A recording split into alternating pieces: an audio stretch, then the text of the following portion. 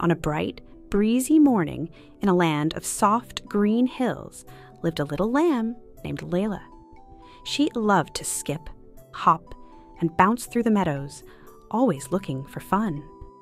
But today was different. Today she found something exciting, a big, dark cave. "Ooh, spooky," she whispered, stepping closer. Feeling brave, she took a deep breath and shouted, "Hello!" A loud, grumpy voice shouted back, "Hello!" Lila gasped. "Who said that?" she cried. "Who said that?" The cave repeated. With her wool all puffed up, Lila ran to Grandpa Ram.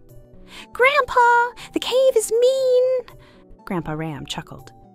"Echoes copy you, little one. Try saying something nice." Lila peeked into the cave. This time, she whispered, "You're my friend." A soft, gentle voice echoed back, "You're my friend." Lila's ears perked up. "It sounds sweet." Grandpa Ram nodded. "See, sound bounces back just like a ball. If you're kind, kindness comes back." Lila turned to the cave and sang, "You are amazing." The cave sang back, "You are amazing." She giggled and twirled.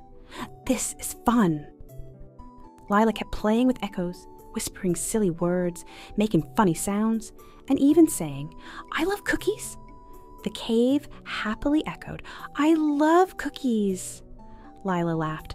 "The cave isn't mean at all. It's just copying me." That night, as she snuggled into bed, she thought, maybe people are like echoes too.